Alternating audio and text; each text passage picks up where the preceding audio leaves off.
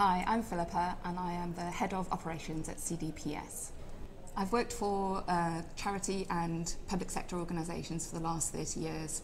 The last 24 years I worked for Community Housing Cymru, who are the All Wales membership body for housing associations in Wales.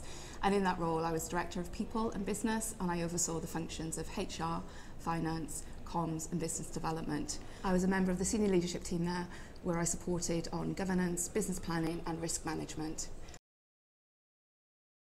There are a number of things that were really important to me. The first one was being able to make an impact in terms of my work, and the role at CDPS.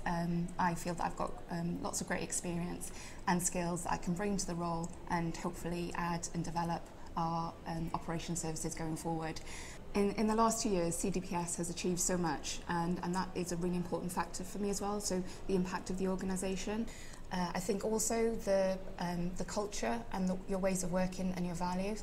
As a HR practitioner, that was really important for me, that I could match with the organisation and CDPS, from information on the website, from the interactions with staff during the recruitment process, to all the interactions and involvement that I've had with all the team since I've been appointed has been brilliant, and that just reiterates the culture that you have at CDPS, so that was again a huge draw for me.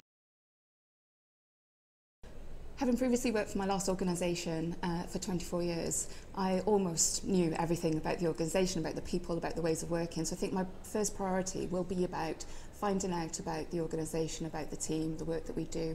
So very much lots of getting to know sessions with my team, with the rest of the organisation, with board, with our stakeholders and with our suppliers, to find out, what's working well, what areas we might need to improve on, and how we can build and sustain our performance. So it's very much, finding out about the organisation, how I can support and develop and improve on our services going forward.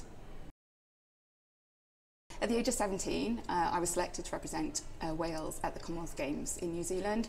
Just turning 18, I went to New Zealand and I won a bronze medal at judo.